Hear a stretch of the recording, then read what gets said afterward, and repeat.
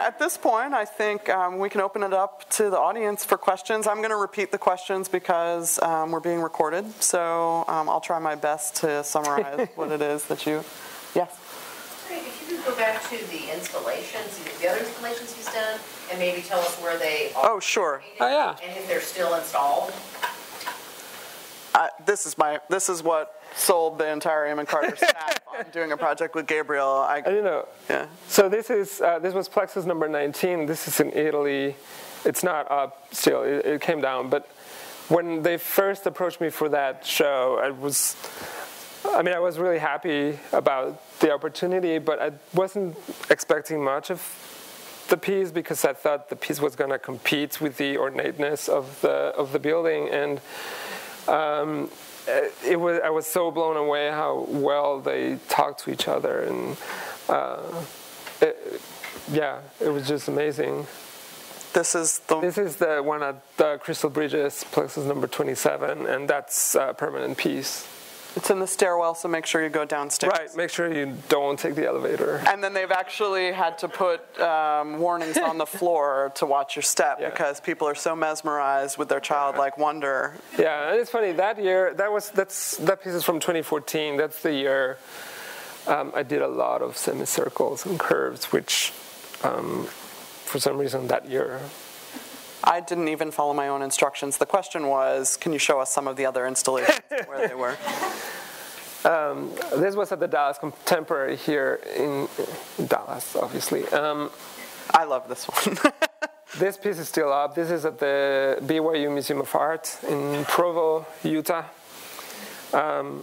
This piece is quite spectacular. Many people ask us if this is this Plexus at the Amon Carter is the largest that you've done.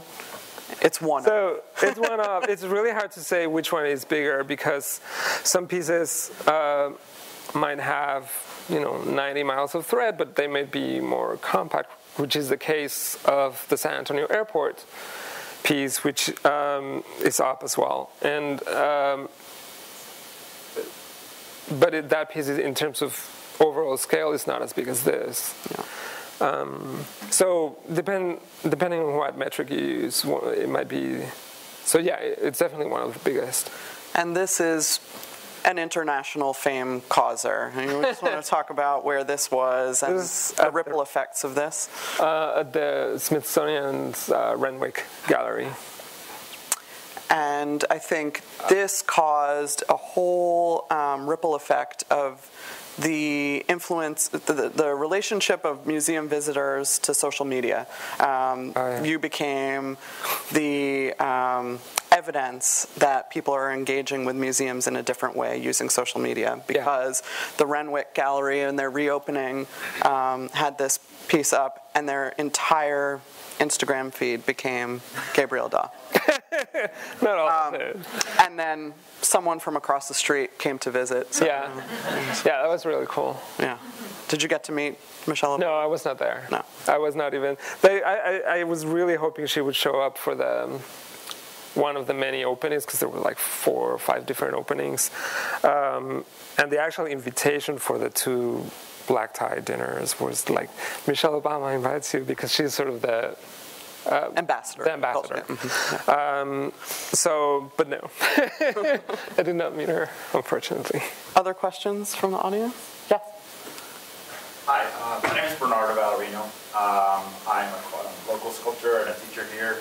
And I send all my students, the first part you have to do is you have to come here and they have to talk about it, and they come back to the class and we discuss different things they see in your artwork. And knowing your art, coming from threads and gender and all these other issues, one of the questions they bring up is the rainbow, which is tied to the LGBT community.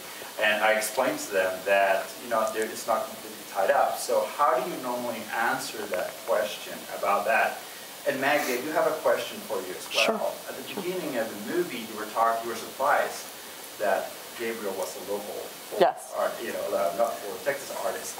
What is the Amon Carter doing for local artists, to help us out, so that we don't have to leave the Dawe-Part area known outside so they can come back eventually like Gabriel did. Okay, I'm going to summarize the questions. Thank you. I'm so glad that you bring your students to the museum. That's bread and butter of what we do. So thank you for doing that. So the first question is, the rainbow is connected to the LGBT movement, and is there significance to that in your work? And could you talk about that? And then the second question is for me about my surprise that Gabriel was local, and what is the Amon Carter doing for local artists? So I'll let you go first, and then... I was going to say, I'll let you go Okay, first. I'll go first. My surprise, I guess, actually has to do with an inherent bias, the fact that I'm from New York and lived in the East Coast my entire life, and encountered Gabriel's work in an international context. And I'm a curator of historical art. Okay, so you have all those things combined, and you think, what is my business to do with contemporary artists? But it has been something that has always been part of my curatorial life. That is, how can you connect the art of today to the art of the past, and vice versa? And I am not laboring under the misconception that people come to the Amon Carter and immediately gravitate toward 19th century art, even though I do. But if there's a way to pair it with work that deals with issues of today by artists from throughout the country, then I think we're telling a more full story of American art, and it enhances the experience of both the historical and the contemporary. So as part of my academic background, I've always written papers and engaged in studies of artists like Winslow Homer and John Singer Sargent and James McNeill Whistler and all those greats of the 19th century. However, at the same time, I've always worked with living artists to help them realize their commissions. There's something truly powerful for me about working in a museum that allows me to combine those two factors in my job, in my everyday job. This was not always something that the Amon Carter did, but is increasingly important to us as a way of opening up what American art means and what its definition can be for our audiences. And I think we have a duty to local artists. Since I've started working with Gabriel and Benito Huerta and other area artists, you'll see Daryl Lauster from UT Arlington in our main gallery. Since that's happened, I find it really refreshing to go on studio visits, to go around Dallas and Fort Worth, pretty much because I came here and had no friends anyway. So I find it refreshing to be able to go and engage with the local community. And I understand from artists that there are not very many institutions in this region that are interested in doing that. So I think this is an area in which the Amon Carter can make a mark. That being said, we would only show the work if it is of the quality that the Amon Carter warrants. And that is what I mean, we would show Gabriel's work regardless, because it holds up to the rest of the work that we exhibit. And we have a commitment to local artists, and so therefore those two elements meet in Gabriel's work. An internationally recognized artist, as well as an artist whose star is on the rise, who doesn't have the recognition of Gabriel, but who is saying something meaningful that will appeal to our audiences, that can really enliven our historical collection. So the rainbow and the LGBT movement. Yeah. So I was just thinking how I was really happy that when the Supreme Court came with the ruling in favor of gay marriage, people would post my work, like, love has won. And I thought that was really, really cool. I have never made it to be about gay rights, but, I mean, if people see that in it, there's a piece at the Resource Center, which is the LGBT community center in Dallas, that I donated, and that's another piece that you can go see. And it's a rainbow. I certainly think that there is something about inclusion and joy that's and peace and all the colors that is incorporated in your work. Right. Yeah.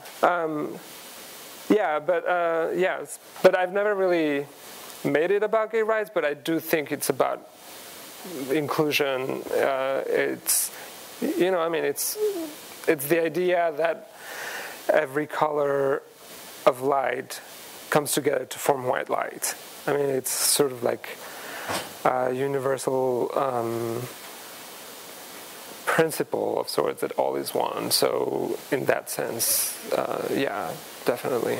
Thank you. Yes? You mentioned your family as a driver in you finding your voice as an artist.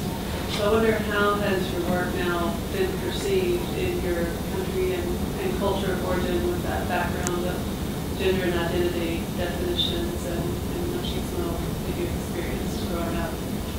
So I'll repeat the question. So Gabriel talked about his family and the connection to his family. How has your work been received in Mexico by your family members, by a culture that is invested in machismo that you were working against? I mean, my family loves it. My grandmother, she passed away before I was doing the installations, so she never saw them, but I'm sure she would have been really proud of them. I've never shown in Mexico, so that is still something that needs to happen. And ironically, the only piece that's in Mexico, it's in, excuse me, it's in a U.S. consulate as part of the Art and Embassies program. Yeah. So it's technically not in Mexico. Yeah, but I'd love to have a show in Mexico City. Yeah. Do we have time? So we have, yes, we have time for one more question. Yes? Are they always indoors? Yes. Are your works always indoors? Yeah. Up to now, yes. Stay tuned. Stay tuned. Do you have a dream institution you'd like? I mean, beyond the Amon Carter, because that was it. That's it. It's done. Oh gosh. Because now is the time to put it out on the internet, you know, in case the Guggenheim is listening. Well, obviously the Guggenheim, but oh gosh, I don't know. So many. Turbine Hall. Turbine Hall. Okay. Yeah. Explain to the Tate Modern. The Tate Modern, which has is this in a converted industrial space. Yeah. Yeah. That sounds great. Yeah. Well, stay tuned for that. Anyway. No. Please, no, I don't want to cut you off. Well, you know, going back to this idea of placing the work within a historical surrounding, I would love to do one in a Venice Palazzo. Venice Biennale, something like that. I don't know. Sounds good. I would love to. Well, thank you very much. Thank you, Gabriel, and thank you all of you. Thank y'all for coming here. It's so handy, all y'all.